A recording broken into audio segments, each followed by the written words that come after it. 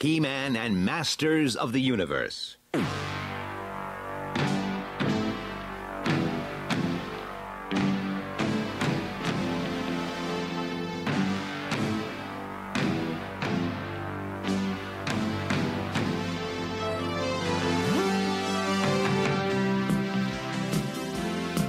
Warlord of Eternia.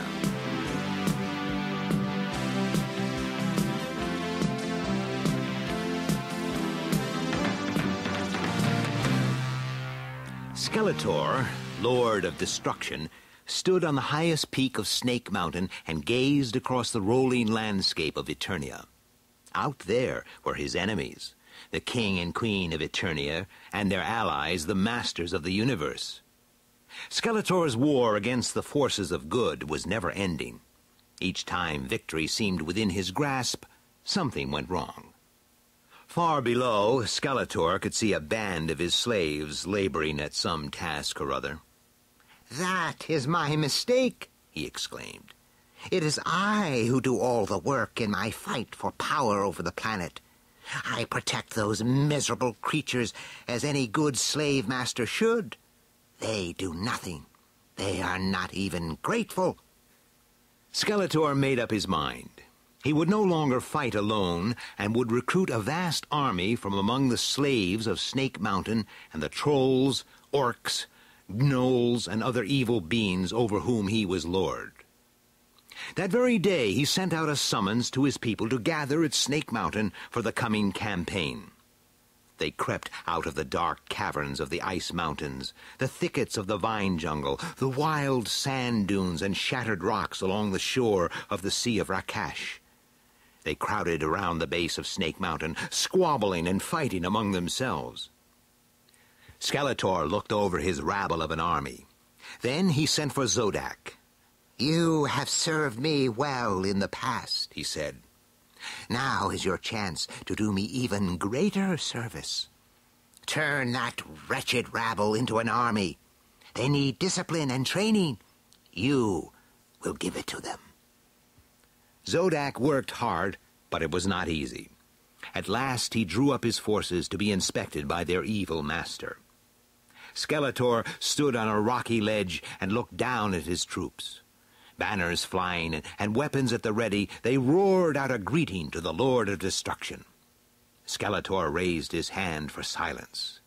"Together," he cried, "we will defeat once and for all those puny beings who dare to call themselves the King and Queen of Eternia. Soon Eternia will enter a new age. One planet, one people, one leader. Forward!" cried Skeletor. "We march immediately on the royal palace of Eternia." In a long column, Skeletor's army moved out from Snake Mountain. In the royal palace, King Randor and his council already knew that Skeletor was planning to lead an army against them. The report said that the enemy had made camp and taken up positions about 5 miles away. Under cover of night, the Eternian royal forces set out, and before dawn they were lined up, ready for battle. In Skeletor's camp, Zodak raged at the soldiers. Despite all his training, they still fought among themselves. During the night, there had been rioting in the camp, and now, as the sun rose, a fearful sight greeted them. In perfect formation, the army of Eternia faced them across less than a mile of open ground. Banners flapped in the breeze. The sun shone on weapons, but not a man moved. With perfect discipline, they waited. Zodak began shouting orders. His troops ran in all directions at once. Some had lost their weapons. Others had forgotten what company they belonged to. At length they were in some sort of order, lined up, facing the enemy. Skeletor rode up on Panther. He took up his position in front. "Now," he cried, "is your moment of glory. We shall drive these weaklings from the field like frightened sheep. Charge!" But even as he spoke, a squabble had broken out among the trolls, and some of the orcs were trying to sneak away without being noticed. Skeletor drew his sword. He held it aloft. He was on the point of giving the command to attack when, from the Eternian ranks, the royal trumpeters sounded the charge. In a moment, the Lord of Destruction's mighty host was a screaming mob in full retreat. In almost no time at all, Skeletor stood alone amid a litter of dropped weapons. Another trumpet call drew Skeletor's attention. King Randor had ridden out from the ranks of his army. He called to Skeletor, "Admit you have been beaten. Give up your foolish struggle, and let all Eternia live at peace." "Never!" screamed Skeletor. "This is just a beginning. Mark my words." And, shaking his fist at the king, he mounted Panther and rode back to Snake Mountain. For weeks, no one dared approach the Lord of Destruction. Alone in his lair, he brooded on his failure. His army had scattered. Zodak had been banished in disgrace to the sulfur mines. Only Evil Lyn remained at his side. "Why am I served by cowards and weaklings?" Skeletor muttered. "There was a time when I could have led a host of mighty warriors to certain victory." "There was a time when Eternia was young," said Evil Lyn, "when all Eternians were warriors. Those were the days of the warlord of Eternia." Skeletor shook his head. "I would give anything to have such as those under my command, but now that is impossible." "It might not be," said Evil Lyn. "There was a time when the people of Eternia traveled through time itself as easily as we travel across the planet. The secret has long been lost, but if it could be found—" "Well?" said Skeletor. "If you could journey back to the days of the warlord of Eternia, you could have your pick of the fiercest warriors our planet has ever known."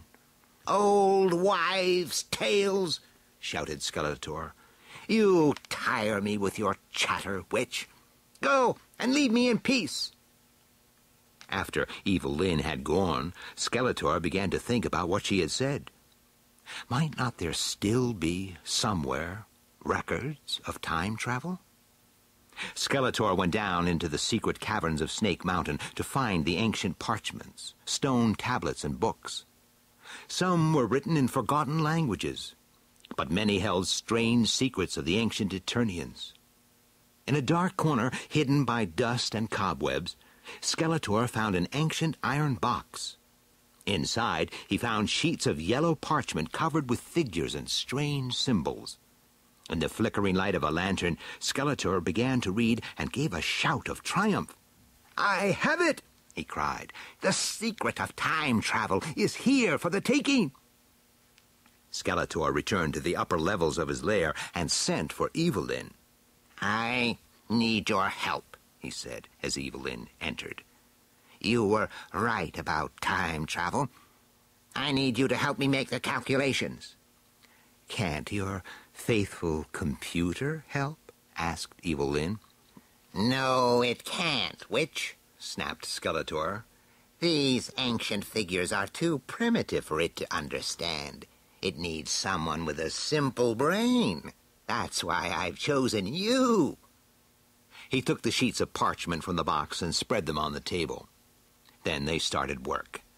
From time to time, slaves crept in with food and drink, but the calculations went on all that day and into the night. The floor of Skeletor's chamber was covered with paper as the sun set and shadows crept across Snake Mountain. Skeletor sat back and looked at Evil Lyn. "Well, witch," he said, "that's it. We have the answer." Evil Lyn looked at her notes. "Yes," she said. "We now have the coordinates of one of the forgotten time corridors. We also have time factors worked out. All that we have to do now is to find the place and calculate the hour." Skeletor crossed the chamber to a large map of Eternia. "The coordinates make the place here, in the desert," he said. "Of course," said Evil Lyn. "The sands of time. I've heard strange tales of them. Time vortices that drag people back into the past, never to be seen again." "Ridiculous fairy tales," snarled Skeletor. "Our ancestors controlled the time corridors. Fools and simpletons were afraid and made up these legends." Skeletor began to plan his journey back into the past to recruit warriors for his fight against the powers of good. He decided not to go alone. Evelyn must be there, as she understood time traveling, and he needed a fighter in case they ran into trouble. He would take Beast-Man. A few days later, the three evil companions boarded a hover car and set out for the desert and the sands of time. They reached the edge of the desert, and as the hover car sped across the sand, Evelyn checked their position. "We must be at the entrance to the time corridor by evening," she said. "The time vortex we need is activated by the rising of the moon. If we are late, we shall not have another chance for a month." Skeletor brought the hover car to a halt close to the edge of a wide, rocky gully. "We'll walk the last few yards," said Evelyn. She led the way as they scrambled down into the gully and out at the other side. A faint moonglow was in the eastern sky as they came to what seemed to be a flat slab of rock, half buried in the sand. "This is it," said Evelyn. They saw that the rock was really an area of rough paving. It formed a circle, and around the edge were fragments of broken stone set upright in the sand.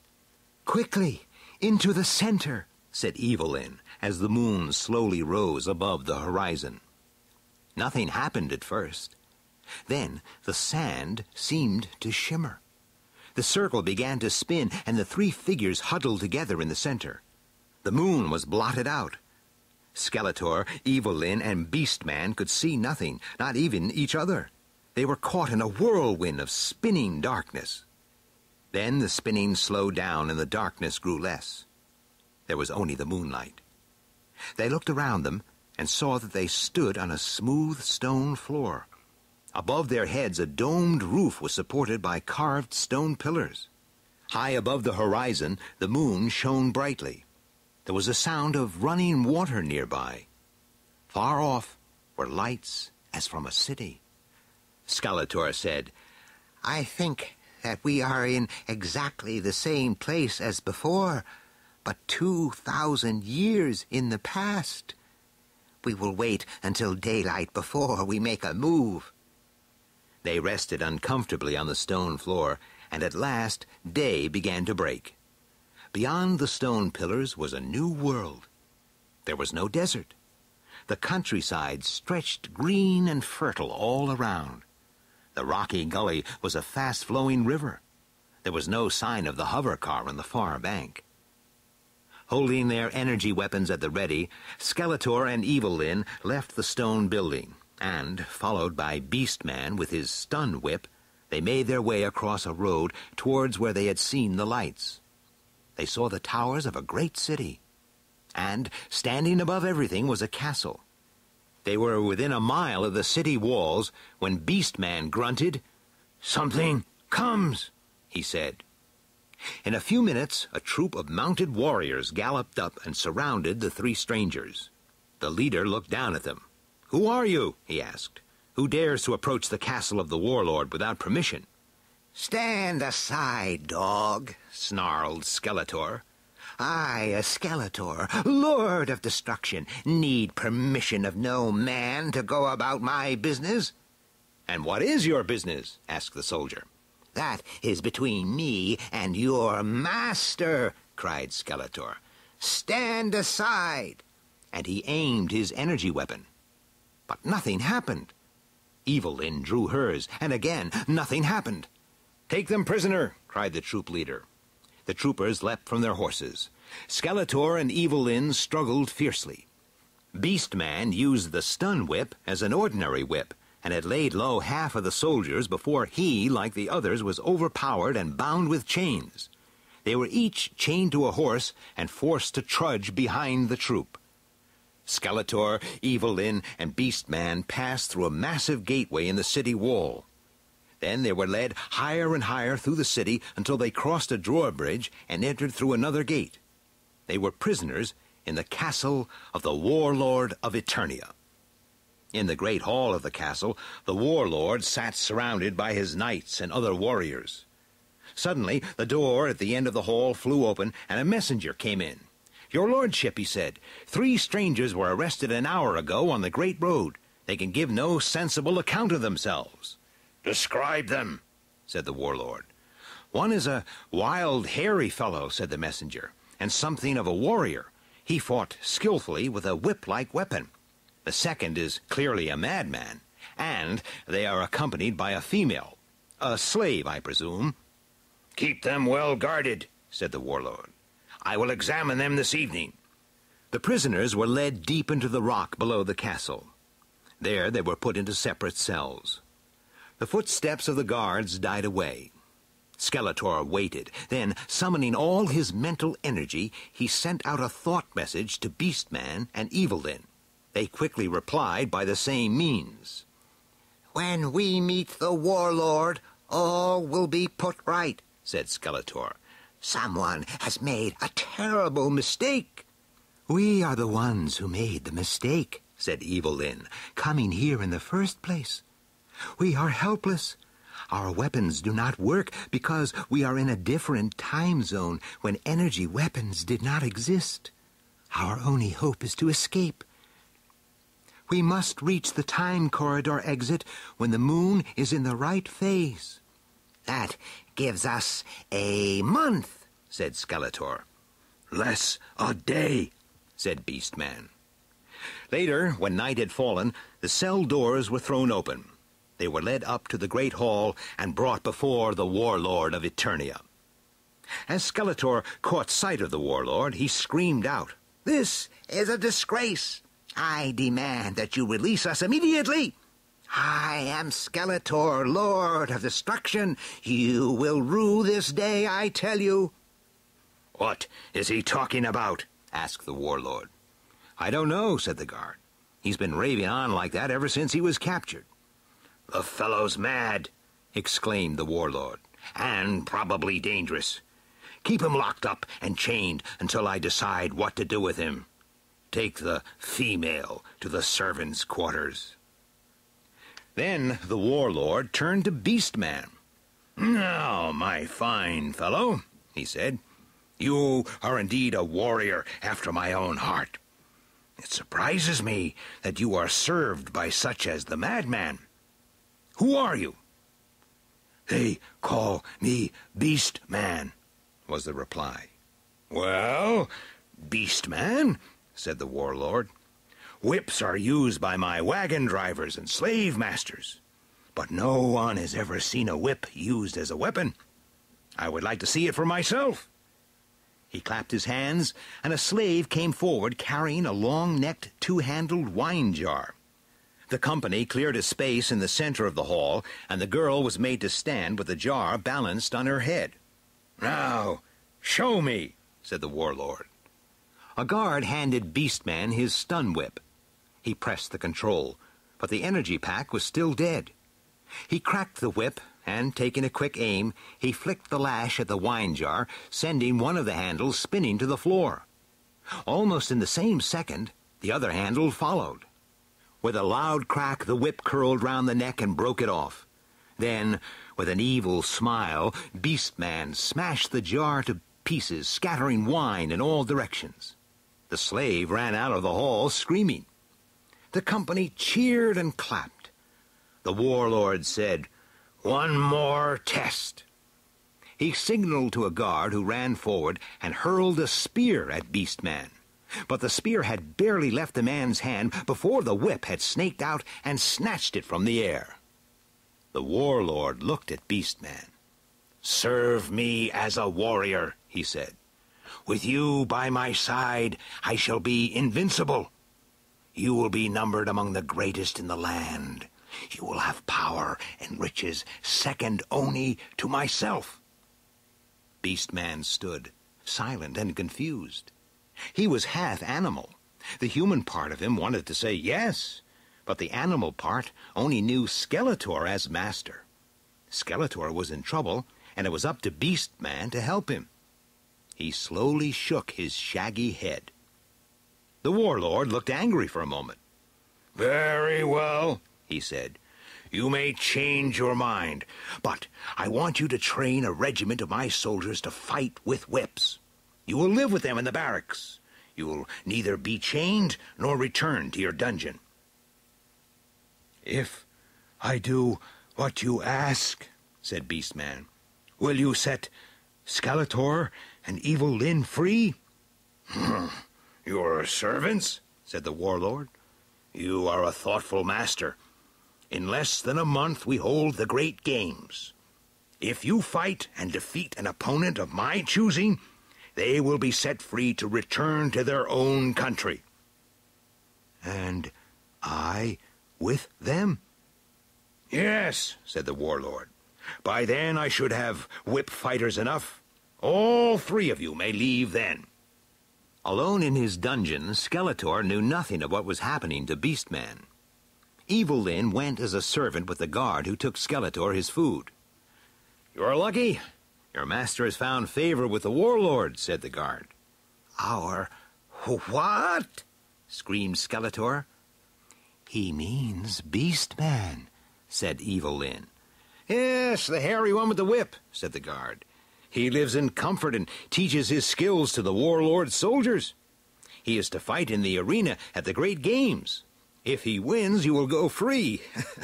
At least, that is what the warlord says, but I wouldn't be so sure." Evil Lyn asked the guard when the games were to be held. When he had gone, she whispered to Skeletor, "You know what this means? On the same day as the games, we must be at the time corridor at moonrise if we are to return to our own time." Beastman was enjoying himself training the soldiers to use a whip. They held him in great awe and called him Sir. He began to think that perhaps he should enter the service of the warlord and forget about Skeletor and Evil Lyn. The day of the games arrived, and the warlord sent for Beastman.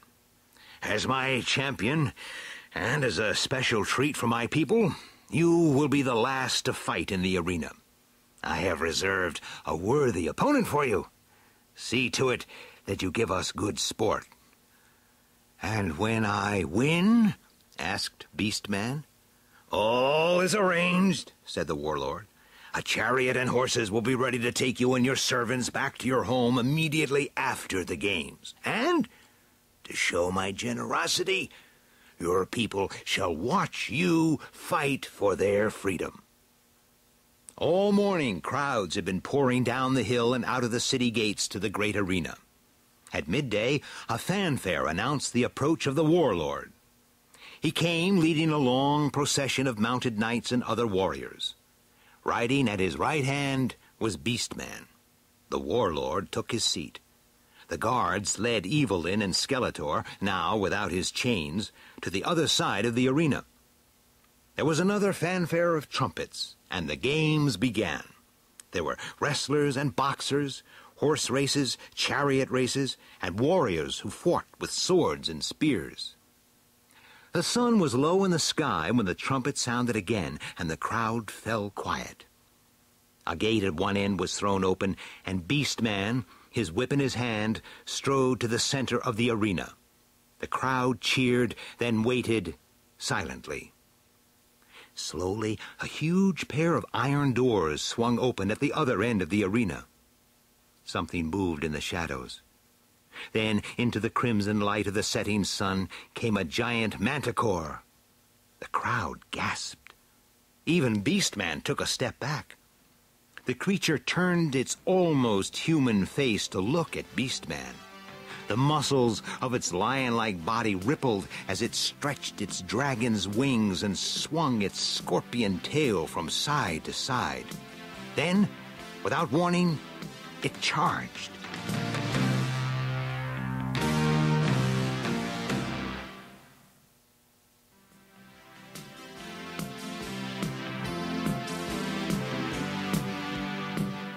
Beastman threw himself to one side, just avoiding the stinging tail as the manticore charged past. He then leapt to his feet and aimed the long whip, but as it cracked out, the manticore soared into the air with its wings outspread. It circled just out of range, while Beastman turned with it, waiting for the next attack. The creature made a sudden swoop. This time Beastman was ready. The whip cracked, and its lash bit through the manticore's thick fur. Enraged, it hovered over Beastman's head, ready to strike. Beastman tried to reach it with the whip, but the manticore kept its distance, just out of range. Beastman suddenly turned and ran. The manticore followed, and the crowd booed. Beastman ignored the boos. He ran as hard as he could for the side of the arena. There he stopped, his back against the wall. The manticore, with a scream of triumph, swooped down on its victim and swerved away at the last moment. The manticore could not attack Beastman from the air without striking the wall. It soared round and dropped to the ground. Then, cautiously, it began to creep forward. Beastman watched as it came closer. He flicked out the whip and cracked it in the air. The manticore glanced up, but did not stop. Slowly, the gap narrowed. The whip was now snapping the air above the beast's head. It was confused. What was its enemy up to? Beastman sent the long whip whistling out, not over the manticore's head, but into the sand in front of it. The sand flew up in the creature's face. Holding the whip by the tip of the lash, Beastman swung the heavy handle around his head. The lash wrapped itself tightly around the manticore's legs, then its wings and tail, until it lay helpless in the sand of the arena. The crowd cheered. Beastman turned to where the warlord sat. "I have kept my part of the bargain," he cried. "Will you now keep yours?" The warlord made a sign, and Beastman was escorted out of the arena. A chariot stood waiting, and Skeletor and Evelyn were already there. Beastman jumped aboard, and Evelyn took the reins. "We must hurry," said Skeletor. "It is not long to moonrise." "And I do not trust the warlord," said Evelyn. "It's all too easy." In the gathering dusk, they clattered along the road. Then they saw the domed building with the carved pillars. The moon had not yet risen. "We've made it!" cried Skeletor. "Not yet," cried Beastman. "Listen!" Behind on the road they heard hoofbeats. Beastman jumped from the moving chariot. "You go on," he cried. "I'll delay them." The riders rode up swiftly. "The warlord has changed his mind," cried the leader. He was one of those taught to use a whip by Beastman. The man lashed out with his whip. Beastman, faster than the eye could see, threw up his arm and let the lash curl round it. Then with a jerk he pulled the man from the saddle. "I didn't teach you everything," he shouted. In a moment the other soldiers were in full retreat. The moon was barely below the horizon. "Hurry!" shouted Evelyn as she and Skeletor stood under the dome. Beastman reached the building and stopped, suddenly thoughtful. If he stayed, he might still be somebody in the service of the warlord of Eternia. Then Skeletor grasped him by the arm and pulled him into the center of the circle of columns. As they stood, the moon slowly rose in the eastern sky. The sky and the moonlit landscape seemed to spin and fade, and Skeletor, Evelyn, and Beastman huddled together on a circle of crumbling paving stones in the middle of the desert. "We're back," said Evelyn. There was no highway, no city lights, no grass. The river was a dry gully. On the far side of the gully, the hover car stood waiting. They made their way back to it. "You've forgotten something," said Evelyn to Skeletor. "What's that, witch?" You were going to recruit an army of warriors. Remember? Skeletor screamed with rage. As the hover car started on its journey back to Snake Mountain, Beastman looked back. I think I'll go back there someday, he said. If you go anywhere, it will be to the sulfur mines, shouted Skeletor. Beastman said nothing more. He just thought, if I do go back, it will be to return with an army. Then Eternia will have a new Lord of Destruction. The hover car sped across the planet while Skeletor brooded on what his next move should be in his war against the powers of good.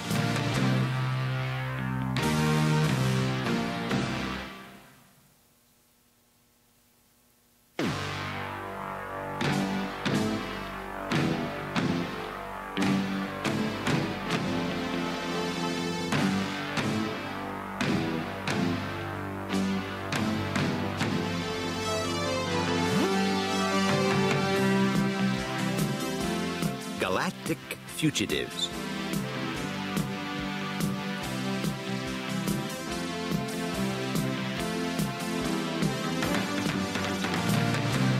He-Man sat in the control room of Castle Grayskull. In their endless fight against the forces of evil, the Masters of the Universe used all kinds of equipment. With the help of a radio telescope, they could look far across the galaxy. Any invader could be seen long before he came close to the planet Eternia. He-Man sat at the monitor screen, but there was nothing to see. The occasional meteor flashed across, but that was all. He was about to rise from his seat when something caught his attention. A faint blip of light had appeared on the edge of the screen. He-Man increased the magnification, and the light became a large disk in the center of the screen. The computer showed that it was still far out in space, but it was approaching Eternia at superstellar velocity. He-Man called the others. Channeled through the audio system, the signal from the radio telescope made a crackling hiss of faint radio signals. As the hours went by and the object drew nearer, the radio signals began to sound like a distant voice. Someone out there was trying to communicate. He-Man switched the audio signal through a language synthesizer, which converted the alien tongue into Eternian. In a few moments, the Masters of the Universe heard a strange voice. We seek sanctuary. We are survivors from the planet of Elysia. Invaders from deep space have turned our home into a wasteland. All we ask is a corner of Eternia where we may settle and build a new home. He-Man replied, You are welcome to come to Eternia. We will give you coordinates which will enable you to make a landing. Meanwhile, in Snake Mountain, Skeletor had also picked up the alien transmissions. He stood on the mountain and peered into the night sky. Somewhere out there were space voyagers who thought that they would find a refuge on Eternia. Little do they know, he said. The Lord of Destruction will greet them as a welcome addition to his army of slaves. Day after day, the Elysian craft came closer, and the signals grew stronger. Soon the viewing screen was switched from the radio telescope to the optical telescope. The Masters of the Universe now had a clear picture of the spaceship. It was completely round, and appeared against the stars and the blackness of the sky as a shiny silver ball. Another day went by, and they could make out the windows, running in a single line right round the hull. One afternoon, Teela was on duty in the control room when the voice of an Elysian came over the audio system. If you switch your monitors to TeleView, we are now close enough to transmit live pictures. Teela touched the controls. For a moment, the screen became fuzzy. Then the image came into focus.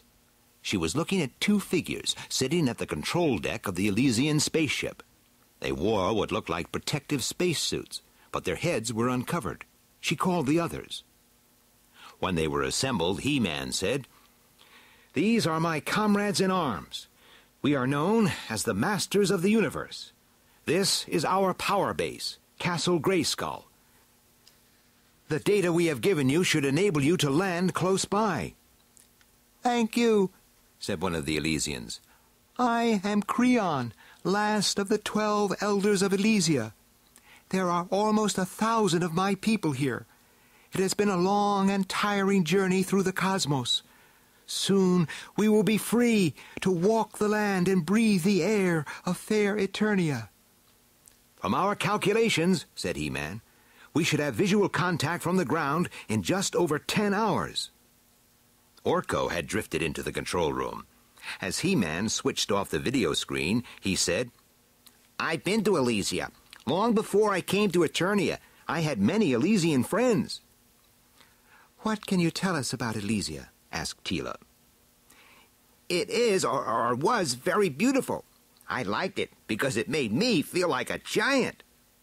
"The people of Elysia are small, are they?" asked He-Man. "Oh, yes," said Orko.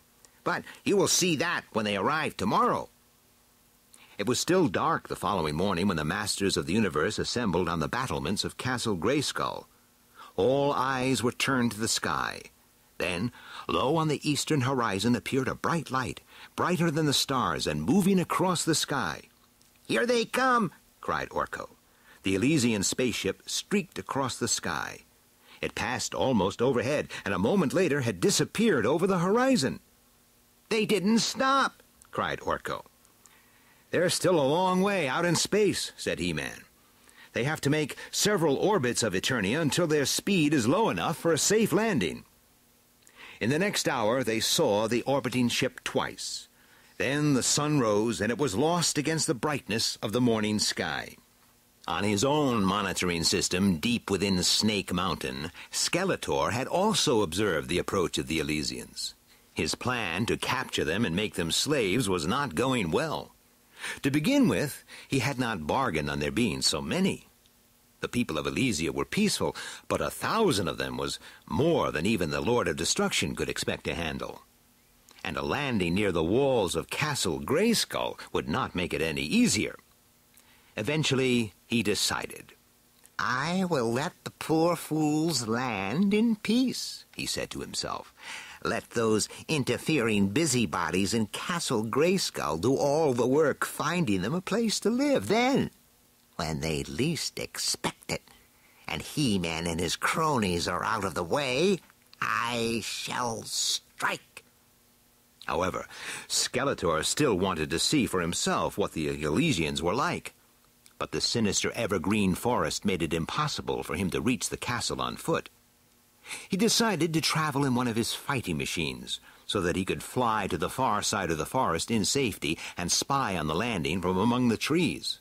Which should he use? He decided upon the Roton. Its hover propulsion enabled it to travel over any kind of country, and its cruel, whirling blades were ideal for cutting a way through the forest undergrowth. While the Masters of the Universe were watching the Elysian spacecraft in orbit, Skeletor's slaves prepared their master's Roton, and he set off for Castle Grayskull. The forest muffled the sound of the Roton's approach, and Skeletor brought it to a halt just inside the trees.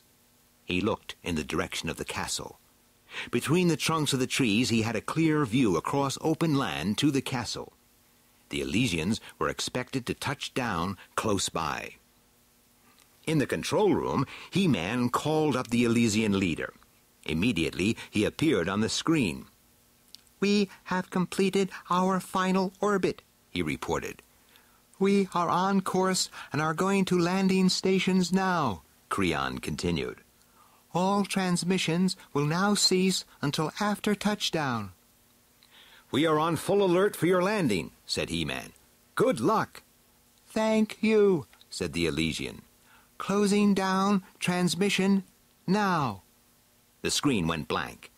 Man-at-Arms stayed by the monitor. The others hurried up onto the ramparts. The seconds ticked by. Any moment they expected to hear the roar of retro-rockets and to see the spaceship descending. But the sky remained empty. A flock of birds was circling and screeching above the forest. But that was the only sound. "Something has disturbed them," said Tila. but it isn't a spacecraft. Over the castle internal communication system, they heard Man-at-Arms' voice as he counted down to landing. 5, 4, 3, 2, 1. Touchdown! But nothing happened. Tila said, "I thought I saw something just now, just a quick movement against the dark of the forest." "A bird, I should think," said He-Man. Man-at-Arms came hurrying up from the control room. He stopped, amazed. "Where is it?" he asked. He-Man shrugged. "They must have come down somewhere," he said. "Let's see if we can raise them by radio." Man-at-Arms switched on the monitor. Immediately there appeared the face of Creon, the Elysian leader. He did not look pleased. "What has happened?" he shouted. "Why has no one come to greet us?" "We can't see you," said He-Man. "You must have come down in the wrong place." "We landed on the coordinates you gave us," said Creon. "We've been down for 5 minutes now, and we can't even see the castle you mentioned." "Perhaps you have a system malfunction," suggested Man-at-Arms. "Elysian systems do not malfunction," shouted Creon, crimson with rage. "I should have warned you," said Orko. "Elysians take offense very easily." "We will come to look for you," said He-Man. "Perhaps our calculations were at fault. Keep your receiving equipment open for further messages." Leaving Man-at-Arms manning the control room, He-Man and Tila took off in Wind Raiders to look for the missing spaceship. They roared into the sky and flew in ever-widening circles. But there was nothing. At last, they returned to Castle Grayskull. Again, they contacted the Elysians. "We are completely baffled," said He-Man. "Can you describe the place where you have landed?" "We are in some sort of forest," said Creon. "The trees are like nothing we have on Elysia. Here the trunks are green and are very tall, taller than our spaceship." He-Man looked at the others. "Where on Eternia are there tall trees with green trunks?" "There are bamboo forests on the Golden Isles," said Tila. "Creon could be describing bamboo trees." "Yes, but they don't grow taller than a spaceship," said Man-at-Arms. He-Man went back to the monitor. "Could you," he said, "make some kind of signal? Some of your people could go outside and light a fire. We could find you by following the smoke." "My people are afraid to leave the ship," said Creon, "because of the enormous monsters. They are as big as our ship. They have huge teeth and are tearing down and devouring the trees." He-Man sat frowning at the screen for a moment. Then he jumped up. "I think I know what the problem is," he cried. "Where's Orko?" He-Man rushed to the ramparts, followed by the others. Orko had been having a nap and had missed all the excitement so far. He floated up, rubbing his eyes. "Orko, tell us about the Elysians," said He-Man.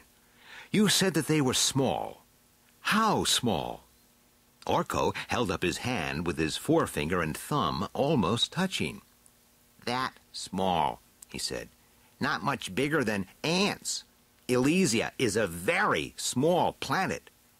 "That's it," cried He-Man. "When we saw them on the screen, we assumed that they were the same size as ourselves. When Orko said they made him feel like a giant, we thought that they must be just a little smaller than him." "So they have landed," said Tila. "The movement I saw against the tree must have been them." "And they've been out there all the time where they were supposed to be," said Man-at-Arms. "Their spaceship must be no bigger than a football, and it's lying out there in the long grass." "And there are the monsters," said Tila. She pointed to a couple of rabbits that were quietly feeding. Just beyond them was a glint of something metal lying in the long grass. He-Man dashed down to the courtyard and ran over the drawbridge towards the small, shiny thing that he could see quite clearly now. Skeletor was startled by this sudden activity over by the castle. The Roton had no monitor equipment, so he had no idea what had happened. He thought that they must have spotted him when the Wind Raiders took off on their search mission. He was even more puzzled when they returned. Then He-Man came running out of the gate. Skeletor quickly focused his electron binoculars. There was something lying in the grass. It was something valuable by the way He-Man was hurrying. Something worth having, whatever it was. Skeletor started the Roton and roared out of the forest. He spotted the metal sphere and came down beside it. In a moment he had leapt out, gathered it up, and was back at the controls and away. He-Man fired at Skeletor, but the Roton had already reached the cover of the forest. He-Man turned and called for Battle Cat. The great cat came bounding over the drawbridge towards He-Man. He-Man leapt into the saddle and set off in pursuit of the Roton.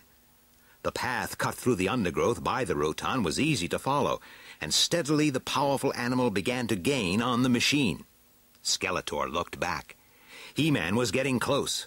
Skeletor pressed a control and set the savage blades of the Roton whirling. Then he changed course, heading directly into the trees. The blades sliced through the trunks, which fell in a tangled mass behind him. Battle Cat reached the first of the fallen trees and started scrambling over, but already Skeletor was drawing ahead. On Castle Grayskull, the watchers saw He-Man galloping in pursuit of Skeletor and the Elysian spacecraft. In the forest, He-Man urged Battle Cat on, but the tangle of trunks and branches were difficult for even the mighty muscles of the fighting cat. Suddenly, He-Man heard a new sound behind him. Turning, he saw Teela speeding towards him at the controls of the Road Ripper. She pulled up and leapt out.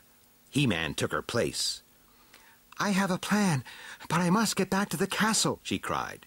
Then she leapt up onto Battle Cat and raced back towards Castle Grayskull. Now He-Man was again on the trail of Skeletor. Straight as an arrow, the Road Ripper smashed through the tangle of fallen trees. Skeletor looked over his shoulder as He-Man came into view. He spun the Roton round to fire the laser cannons at He-Man, but the shots went wide. Teela and Battle Cat reached the castle and swept over the drawbridge. Teela sprinted for the control room, calling to Man-at-Arms. "Quick," she panted. "See if the Elysians are still able to receive our signals." Man-at-Arms adjusted the controls and Creon appeared on the screen. "What's happening?" he cried.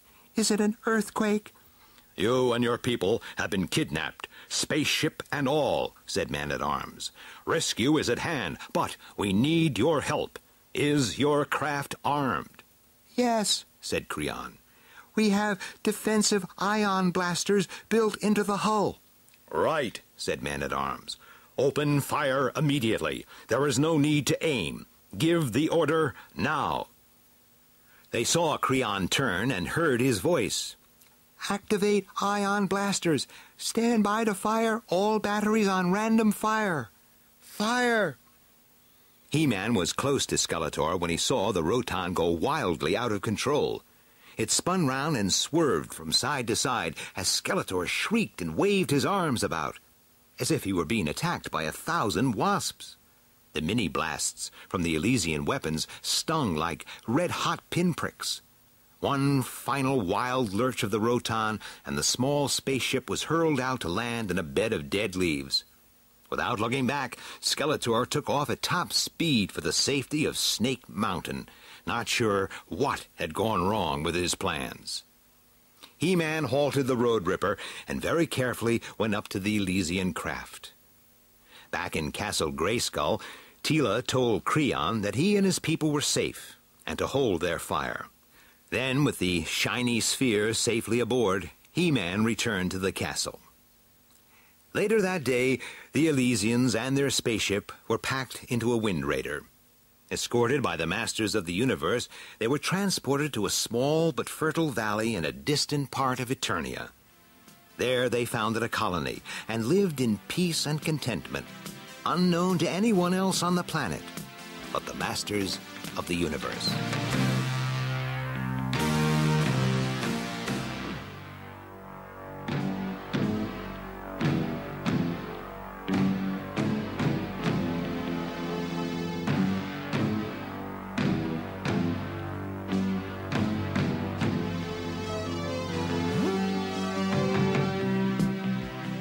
Dragon from the Lost Valley.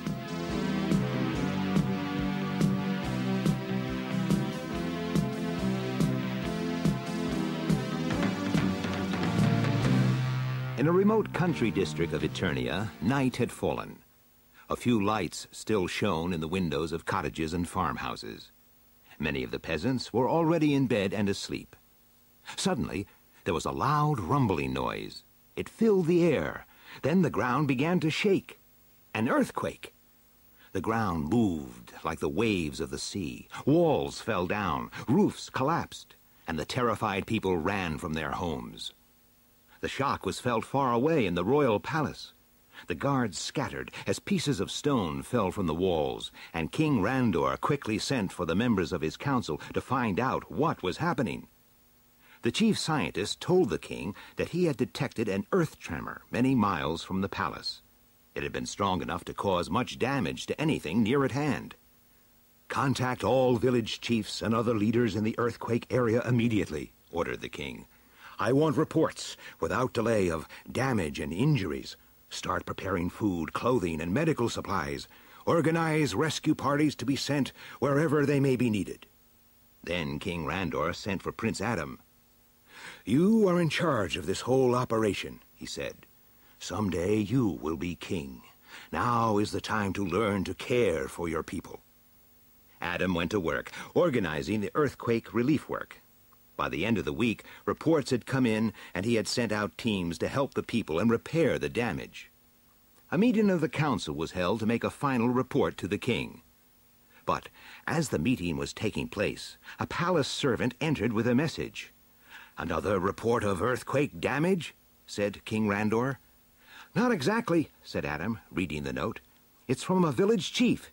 His village was not badly damaged by the earthquake. Now it has been completely destroyed by a dragon." The councilors laughed. "Dragon indeed," they said. "The shock of the earthquake must have been too much for him." But by the time the council meeting was over, several other similar reports of a dragon had been received. Next morning, a party of horsemen asked to see King Randor. They were farmers and had ridden all night. A huge dragon had demolished a nearby village, destroyed a forest, and laid waste the entire harvest. The king invited the farmers to tell their story to the council. "The dragon is dangerous. We must kill it," said the councilors. "Wait!" cried Adam. "Why kill it? We know nothing about it. Father, I would like some time to think before we make up our minds." The king agreed. "We will meet again in an hour," he said. In his private room, the prince looked again at the reports. Then he asked the farmers, "Has the dragon attacked anyone?" "No," said one man, "but it turned nasty when we tried to drive it away with scythes and pitchforks and sticks." "I think anyone would turn nasty if a crowd came at them with scythes, pitchforks, and sticks," said Adam. "Why did it destroy the village?" "I don't suppose that it meant to," said another farmer. "It tried to walk down the village street, but it was too narrow for it. The houses just got pushed over." "And the corn and the forest?" "Oh, it ate those," the men said, "all except the tree trunks." Adam thanked the farmers and went back to the king and the council. "The dragon is not a dangerous man-eating monster," he said. "It is a very large but very frightened animal which lives on plants. I believe that it was disturbed by the earthquake and is now lost and afraid. Rather than kill it, I think that we should find out where it has come from. Then, perhaps, we can help it to return to its lair." "Very well," said the king. "I leave it in your hands, my son. Man-at-arms, you will accompany the prince and give him all the help you can. I give you a week.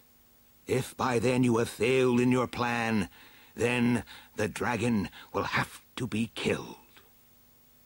As soon as they were alone, Adam said to Man-at-arms, "This is a task for the masters of the universe." Calling for his giant Eternian cat, Cringer, Prince Adam strolled out of the palace and into the nearby woods.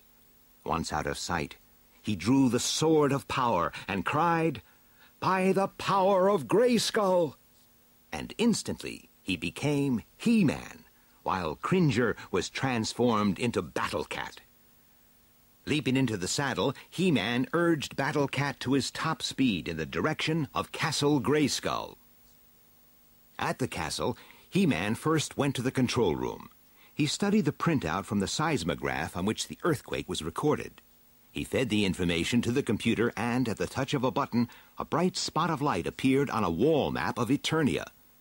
This was the exact location of the strongest earthquake shock, an almost unknown region in the Mystic Mountains. He-Man summoned Stratos, Man-at-Arms, and Teela to join him at Castle Grayskull, and lost no time in explaining the situation. "We all know," he said, "that the Mystic Mountains hide many creatures now extinct on the rest of Eternia. I am sure that the dragon is one of those. The earthquake may have made a gap in the mountains, allowing the creature to escape. From the descriptions, it could be a Stegosaurus." "They were gentle beasts," said Teela, "and plant-eaters." "They were also very stupid," said He-Man, "which may not make our task any easier." Riding a Wind Raider each, He-Man, Teela, and Man-at-Arms set off for the village where the dragon was last reported. Stratos flew under his own power. Even before they reached the spot, they saw the trail left by the dragon. The woods were leafless stumps. The cornfields showed only patches of stubble. Then they saw the dragon. "As I guessed," said He-Man, "a Stegosaurus. And it's enormous." At the sound of the jets, the huge creature swung its head in their direction. It twitched its spiked tail, and a wooden barn was smashed to bits. The Stegosaurus was some distance from the village. He-Man signaled to the others, and the flight of Wind Raiders went in to land on the village green. The villagers came out from the cover of their houses and crowded round. Then they made way for their village chief. While Stratos circled overhead, keeping an eye on things, the Masters of the Universe listened as the village chief explained what had happened.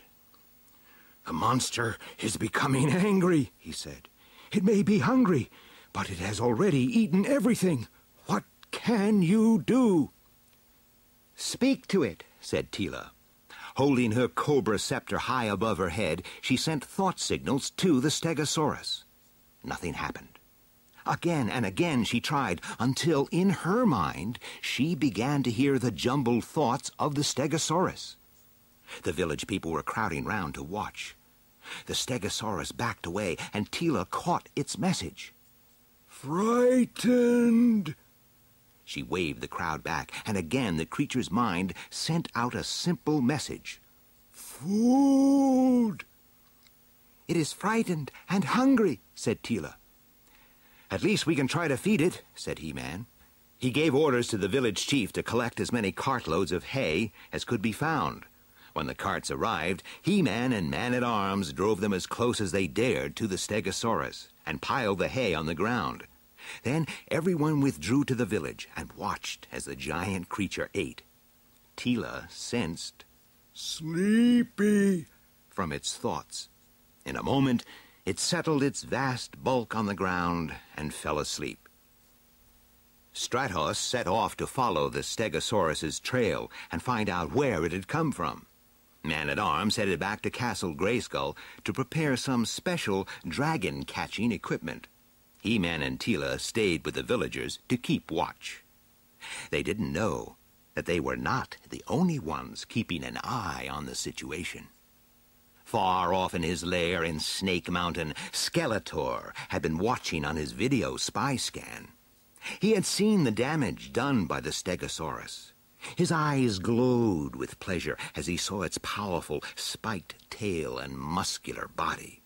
"Ah, what a beauty!" Skeletor muttered to himself. "Don't you think so, Panther?" The evil, black Eternian cat growled. "Ah, you're jealous," said the Lord of Destruction. "And no wonder, with a monster of such magnificence to do my bidding, few would stand in my way." Panther slunk away into the shadows as Skeletor shouted to his slaves, "Prepare the Roton for immediate departure." Meanwhile, Stratos soared through the sky.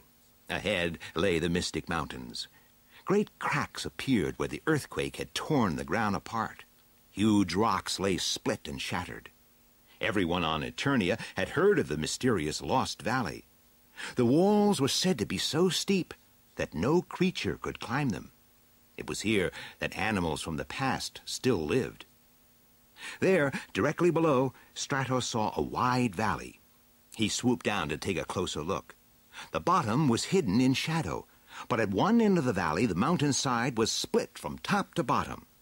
The gap was easily wide enough for even the Stegosaurus to have passed through. Back at the village, Man-at-Arms had returned from Castle Grayskull. He held a small object in his hand as he joined He-Man and Teela. "This," he said, "is a neurotransducer. All we have to do is attach it to the Stegosaurus's head with these suction cups, and its thought waves will be amplified. It will help Teela to speak to it." He-Man took the device and walked towards the sleeping Stegosaurus. Its head was on the ground, its neck stretched out. He-Man crept carefully forward. The top of its head was level with He-Man's shoulder. He paused, took a deep breath, and swung his leg over the Stegosaurus's neck. And at that moment, it woke. With a scream of rage, the giant animal heaved itself to its feet. It lashed its tail and twisted its neck from side to side as it tried to dislodge He-Man. He-Man clung to the creature's neck with his legs in one hand. He tried to get the device in place, but each time the angry Stegosaurus nearly shook it from his grasp. Suddenly, it reared up, tossing its head, and He-Man was sent flying. He landed with a thump close to Teela. "The neurotransducer is in place," she cried. "I'm picking up thought waves. It's certainly mad at you."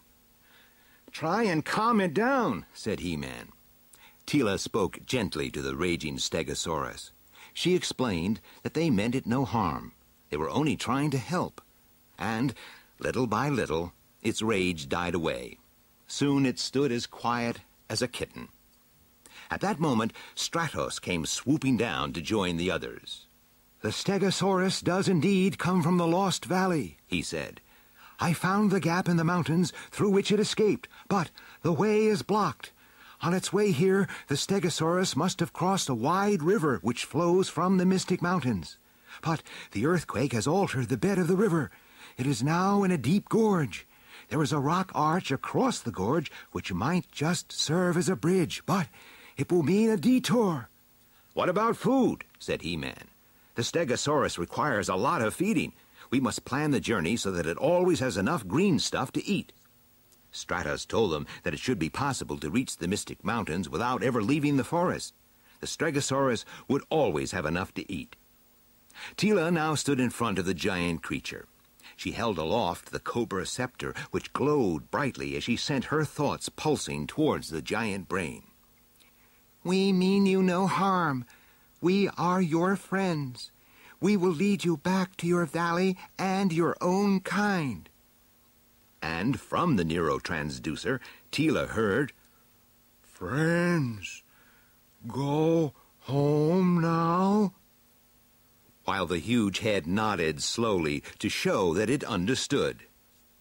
While Stratos flew on ahead, Teela went in front to guide the Stegosaurus. He-Man and Man-at-Arms hovered in their wind raiders on either side of it. Teela held up her scepter and said, "Follow me." And the Stegosaurus lumbered forward on its journey home. The villagers ran cheering after the monster, waving and laughing at the thought of being rid of it. The Stegosaurus half turned its head to look back. Teela heard, "Friends," from its simple mind. From the sky, Stratos kept watch over his friends and their giant charge. All seemed peaceful.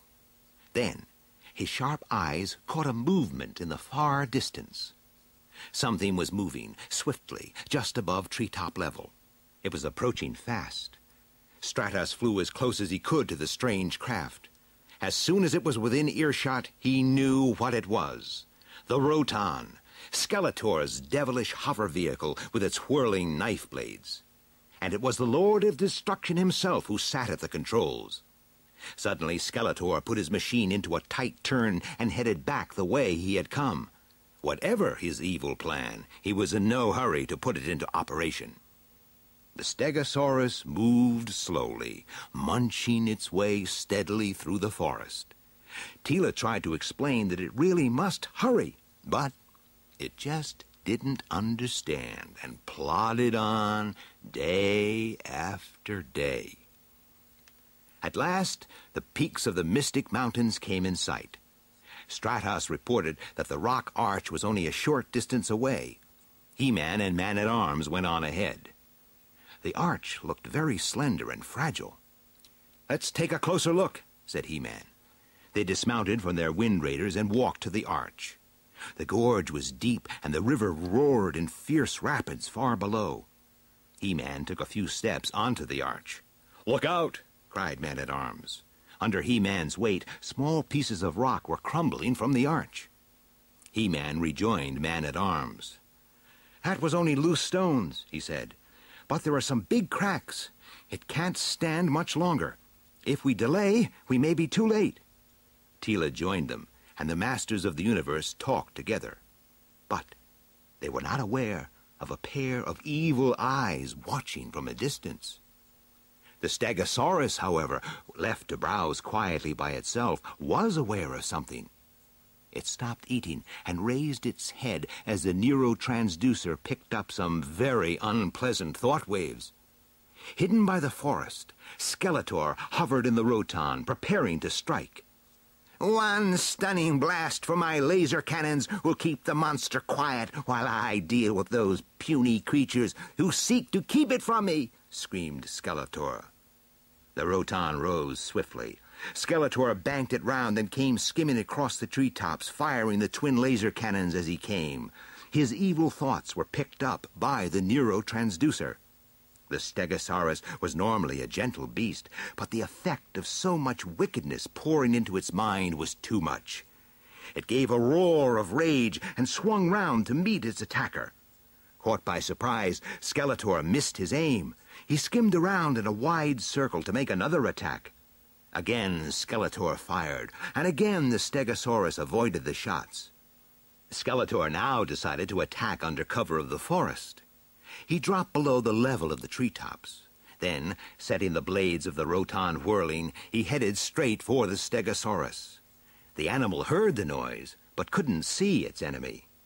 The Roton came screaming across the top of the forest, its deadly blades slashing at the foliage, leaving behind a trail of stripped branches.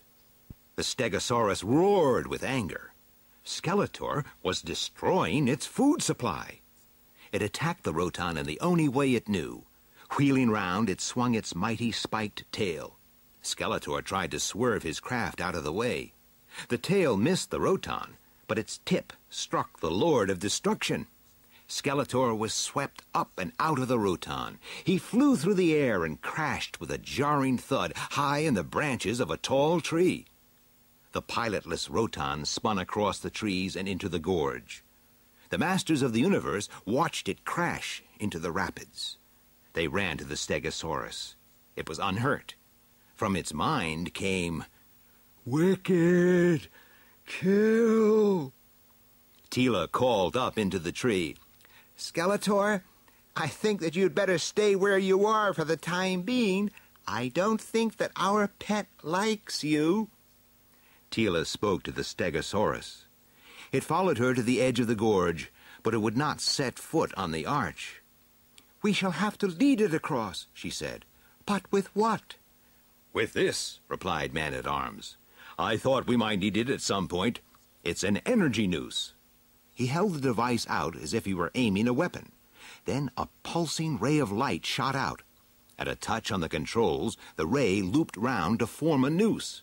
Man-at-Arms flipped it around Tila's shoulders, and it held her firmly but gently. He pressed a switch, and the ray vanished, and Tila was free. He handed the device to Tila. "Lasso your large friend," he said, "and lead him across." Tila spoke soothingly to the Stegosaurus. Then she sent a noose of pure energy to encircle its great neck. She backed away towards the arch, and after a moment's hesitation the creature followed. Slowly, One great step at a time, it moved towards the center of the arch. He-Man and Man-at-Arms flew on either side in their Wind Raiders while Stratos flew overhead. Suddenly, Stratos shouted, "The arch! It's cracking! Hurry, Teela!" Pieces began to break away, and at each step of the Stegosaurus, the whole arch swayed from side to side. At this point, the Stegosaurus decided to rest for a moment. Teela tugged at the energy noose and sent out urgent thought waves. Slowly, the giant creature started moving again. Now it was over the center of the arch. Teela reached solid ground and urged the Stegosaurus to take the last few steps. Behind it, the rock arch collapsed into the gorge. Stratos flew back to recover Teela's Wind Raider. With the energy noose removed from its neck, the Stegosaurus started on its way again. It raised its head and sniffed the breeze. Then it began to move faster. "It senses that it is almost home," said Teela. "Home," came the thought from the neurotransducer. The Masters of the Universe simply followed now as the Stegosaurus made its own way through the foothills of the Mystic Mountains. The rocks rose steeply on every side. Soon a great wall of snow-clad mountain lay across the route. The Stegosaurus stopped. "I think that it has forgotten where the gap in the mountain is," said He-Man. "Stratos, you guide us from the air. Teela, speak to it. Tell it to follow you." Stratos took off. After a few minutes, he swooped low and called, "This way!" Teela held her cobra scepter high above her head. It glowed with her thought energy. "Follow this," she said. "We're almost there." Then Man-at-Arms shouted, "I see it!" Sunlight streamed through a high gap in the mountain. Teela led the huge creature to the gap and into the valley. She stopped, and they watched it lumber slowly on by itself.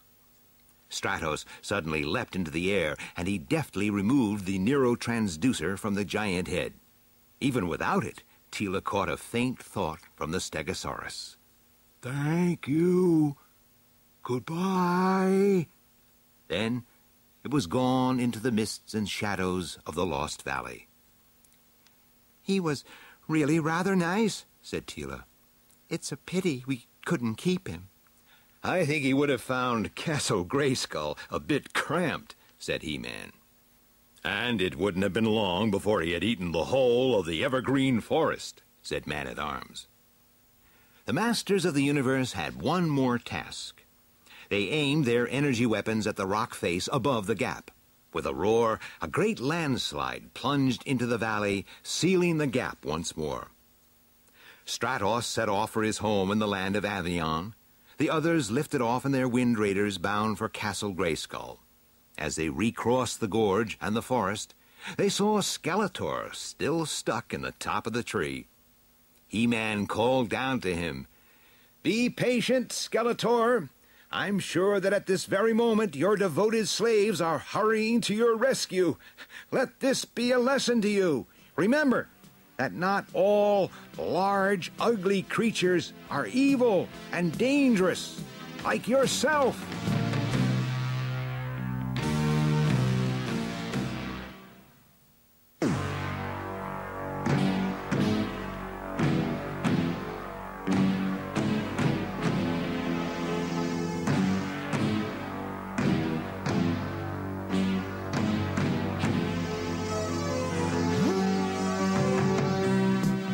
The Curse of Crystal Mountain.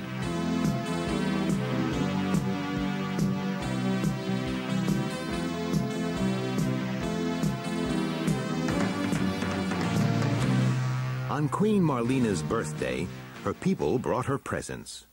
They came from every corner of Eternia and brought gifts of every kind.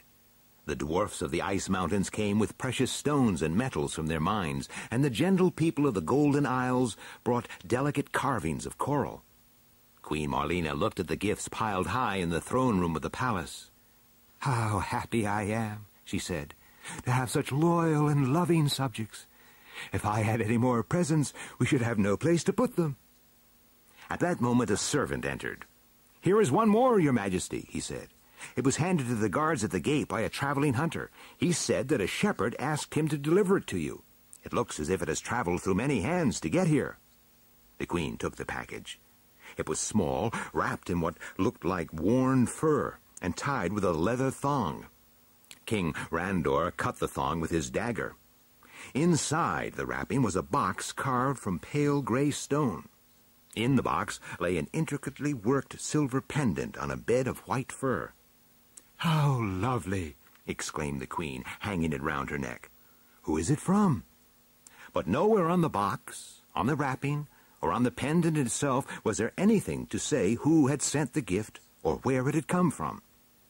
The last visitor had gone, and the royal family sat down to supper. The Queen had barely taken her seat when she gave a cry and fell back unconscious in her chair. The King sent for the royal doctor, who took a blood sample from the Queen and hurried away to examine it. Then he prepared his report and took it to King Randor. "Your Majesty," he said, "the Queen is the victim of a virus so rare that no one living can remember when it last struck. The virus has only ever been found in the far north, in the country of the snow dwarfs." "And don't the snow dwarfs suffer from the virus?" asked the King. "No, sire," said the doctor. "The virus only comes to life in warmer climates, and the snow dwarfs never leave their cold polar lands." Prince Adam had been standing by the King, listening to the doctor's report. Suddenly he spoke. "The pendant! Nobody knows where it came from, but the gray stone box. I have seen that sort of thing before. The snow dwarfs carve figures of seals and walruses from it. The pendant must be infected." "It's a plot," cried the doctor. "No," said the King. "I know the snow dwarfs. They are good, loyal subjects and kindly people. I suppose it could be a plot hatched by some other evil mind, but I think that it was an accident. The dwarfs sent a gift to the Queen, not knowing that the pendant was infected." "Is there a cure?" asked Adam. "No," said the doctor. "All that I can do for the moment is to keep watch on the patient and try the drugs we have." Adam did not wait to hear any more. He hurried from the palace, Cringer at his side. Then, once safely out of sight, he drew his sword. With a cry of, "By the power of Grayskull!" he became He-Man, mightiest man in the universe, while the cowardly Cringer was transformed into the fearsome Battle-Cat. In a moment, He-Man was in the saddle and speeding towards Castle Grayskull to talk with Zor, the sorceress. In the great hall of Castle Grayskull, He-Man stood before the sorceress. "From what you say," she said, "the Queen has indeed been infected by the deadly virus. Unless she is given the antidote without delay, her blood will turn into ice crystals, and she will slowly freeze to death. It is the curse of Crystal Mountain." "But where can I find the antidote?" cried He-Man. "Only the wise men of the snow dwarfs have that," said the sorceress. "You must go to them in their chamber in Crystal Mountain. Its location is a secret. There was once a map carved on a walrus tusk, but that has long been lost. Take this. It will guide you just as well as any map." Zoar handed to He-Man a piece of rock crystal the length of a finger.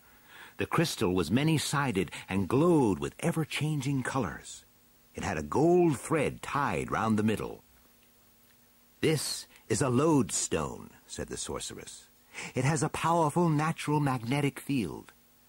Hold it by the thread." He-Man did so. The lodestone swung and twirled for a moment. Then it stopped.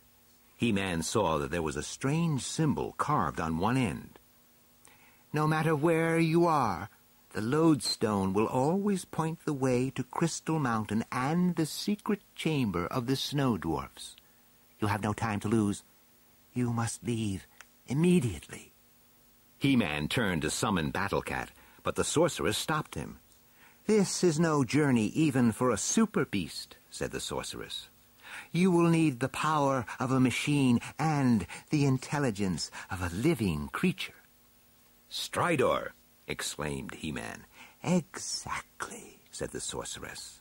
Now I have done all I can. The rest is up to you.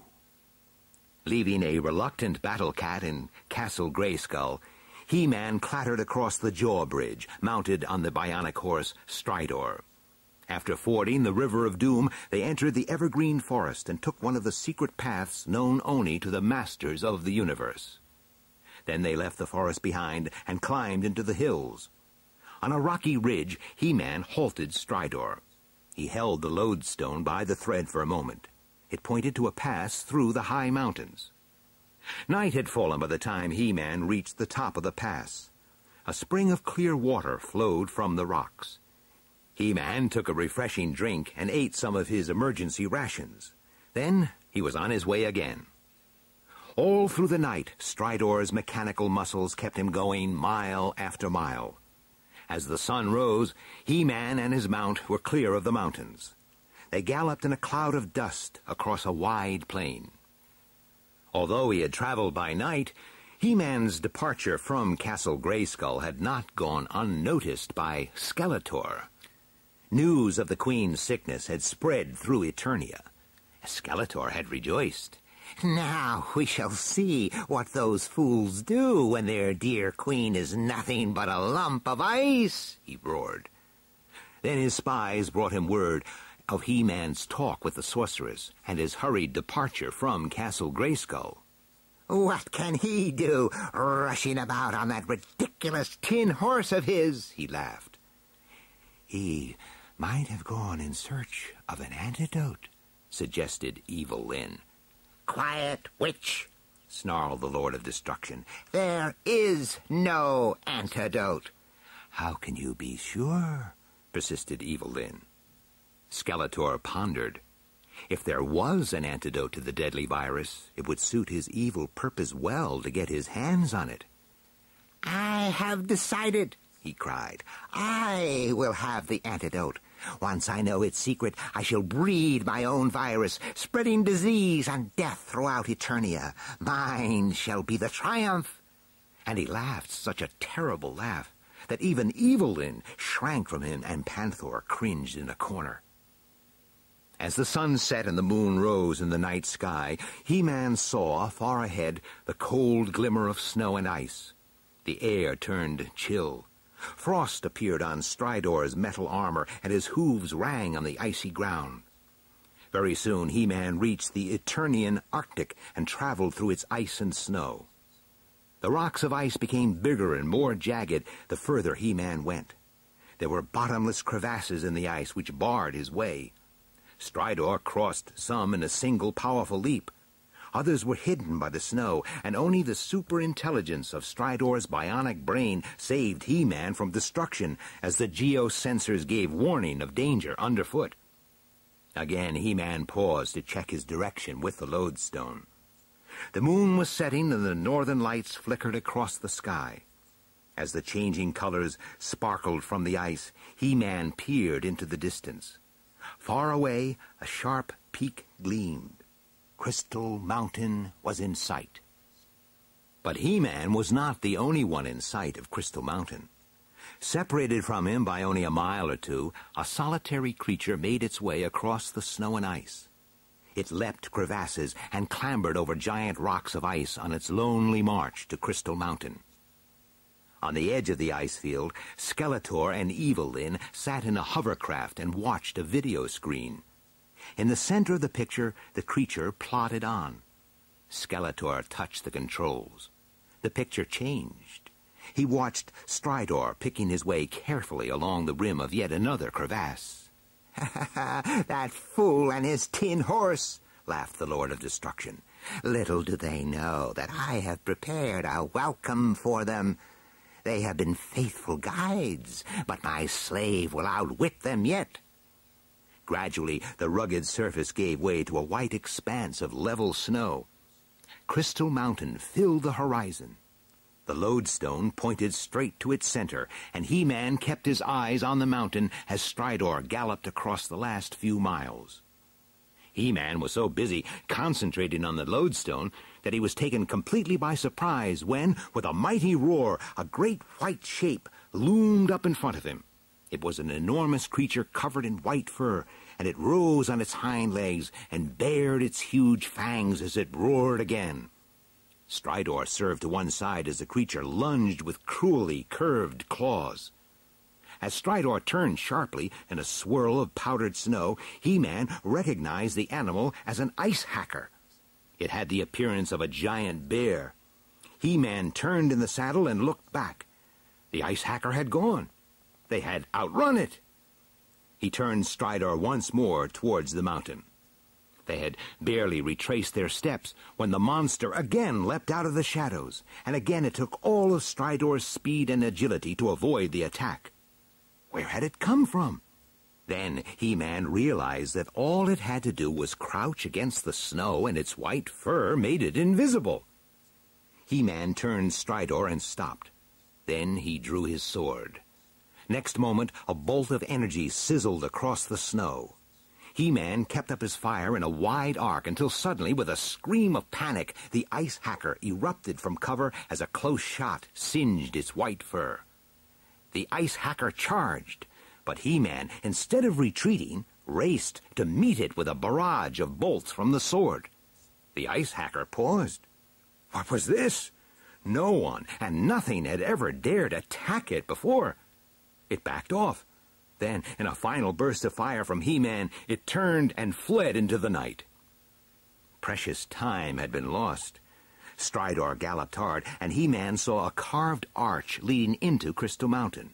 He got down from Stridor and entered. In front of He-Man there stretched a corridor of ice.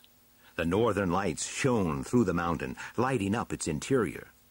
Soon the corridor branched in several directions. For a moment He-Man was puzzled. Then he took out the lodestone. It pointed to a corridor on his right. After following many different corridors, he found himself in a wide passage which ran straight ahead to the very heart of the mountain. At the end of the passage was a great door of curiously carved rock crystal. There was no lock or handle to be seen. He-Man put his ear to the door, but could hear nothing. He pushed with all his might, but the door stood firm. Perhaps there was a lock concealed in the carving. He looked at it closely, particularly at a strange symbol carved in the center of the door. It was the same symbol as that carved on the sorceress's lodestone. In the center of the carving was a hole, many-sided, measuring the width of a finger. He-Man took the lodestone and pushed the carved end into the hole. The mighty door swung open as the lodestone activated a magnetic lock. He-Man stood with the lodestone in his hand, amazed by what he saw. Beyond the door lay a vast circular hall under a high domed roof. Everything was crystal, and the northern lights flickered across the chamber through the walls and roof. Across the room, He-Man saw a high throne of crystal and 12 lesser thrones, 6 on each side. On each throne sat an aged snow dwarf. The dwarf on the larger throne called out, "Who are you, and why do you disturb the peace of the elders?" He-Man crossed the chamber and stood before the thrones. "I am He-Man," he said, "one of the masters of the universe. The Queen of Eternia is ill, and I have come seeking an antidote, which only you can provide." At this, the elders looked at one another. They spoke among themselves for a moment. Then the chief elder again asked, "Who are you, and why do you come here?" Puzzled, He-Man again explained who he was and why he was there. "You are an impostor," cried the chief elder. "He-Man is already here. If you had not interrupted, we were about to give him the antidote. See!" And out of the shadows stepped a figure. He-Man gasped. He thought for a moment that it might be a reflection on the crystal wall, but no, it was himself, or someone very like him. The flickering light made it difficult to make things out completely, but even through the changing colors, the figure was another He-Man. "There is your impostor," cried He-Man. "I told you he would say that," said the double. "Give me the antidote. I have no time to lose if I am to save the life of the Queen of Eternia." "It is a cruel trick," cried He-Man, "and I see the hand of Skeletor behind it." "Enough!" cried the chief elder. "We have heard that He-Man is the mightiest man in the universe. You will both be put to the test. Then we shall see who is the true He-Man." The chief elder ordered the servants to bring in the great chain. "This," said the chief elder, "is the great chain used by our ancestors to bind the terrible ice serpent which ravaged our land when Eternia was young." The chain was laid out on the floor in a straight line. "You will each take an end," said the chief elder. "The one who pulls the other off his feet is the true He-Man. He shall have the antidote." He-Man took a firm grip on one end of the chain. The double did the same at the other end. At a signal, they leaned back with all the power at their command. Neither man gave an inch. The chain stretched taut between them. It vibrated shrilly with the strain. Then, with a bang, it broke, so that He-Man and his opponent staggered back. "It took the strength of both to break the great chain," said the chief elder. "Now we shall see which one of you has the power to break it by himself." Taking both halves of the chain, the dwarfs bound He-Man and his double. Then, with one great burst of energy, He-Man was free, and the broken chain fell at his feet. A second later, his opponent was also free. He-Man looked at his double. An idea was forming in his mind. He would apply his own test. He drew the sword of power. "This sword," he cried, "was forged by mysterious powers in the heart of Castle Grayskull. Only a man with no evil in him may handle it unharmed." Then he turned and threw it to his double, who caught it by the hilt and brandished it over his head, unharmed. Just as He-Man expected, this was no man. This was a machine. He had encountered it before. It was one of Skeletor's androids, an electronic robot in human shape called Faker. Now He-Man turned to the elders of the Snow Dwarfs. He hung his head. "You are right," he said. "I am the impostor. I stole He-Man's amulet, which would identify him. Here, it is yours. Take it." And he threw the lodestone to Faker. The magnetic crystal struck the android on the chest. As its magnetic field affected Faker's electronic nervous system, the machine went out of control. The dwarfs scattered as the false He-Man staggered about the crystal hall in a cloud of smoke and showers of sparks. It collapsed in a broken heap, crackled and hissed for a moment longer, then was silent. The chief elder looked down at it thoughtfully and said, "There is no doubt. You are He-Man. We shall delay you no more.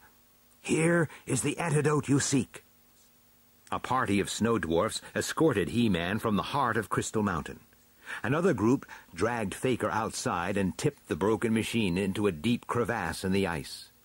Skeletor saw this on the video scan monitor. "At every turn, I am betrayed by those who claim to serve me," he screamed. "But I shall triumph in the end. You shall see." Even as the Lord of Destruction raged, Stridor was galloping swiftly and surely across the Arctic waste. The climate grew warmer, and the snow and frost became less and less. Late on the second day, He-Man came out of the evergreen forest to see the towers of Castle Grayskull rising above the River of Doom. As he crossed the drawbridge and entered the castle, the sorceress was waiting. "You have done well, He-Man," she said. "Now you must get the antidote to the royal palace without delay." He-Man dismounted from Stridor and leapt upon Battle-Cat for the last stage of the journey. Near the palace, he changed back into Prince Adam. Battle-Cat became Cringer, and together they ran up to the gates and past the guards. Adam took the antidote straight to the doctor, and within an hour the Queen was sitting up. Within a day or two, the cure would be complete. Adam had not yet seen his father, the king. He would do so when he had thought of an explanation for how he had found the antidote, without giving away the secret of He-Man and the Masters of the Universe.